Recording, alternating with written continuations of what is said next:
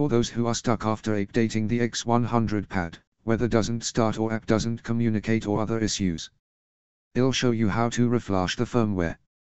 First, get a micro USB cable. Connect the tablet to the PC, then download the link in the description.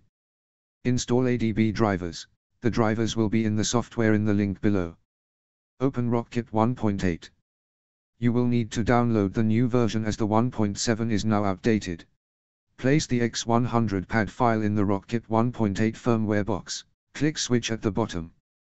Then click Upgrade. Wait for it to finish. Once done, the tablet will reboot and continue installation on its own. Just wait for the tablet to reboot. Connect to the internet and activate the x100pad application. You will need the activation details that came with the x100pad when you bought it. Update the application to latest software in Update section, and you are done.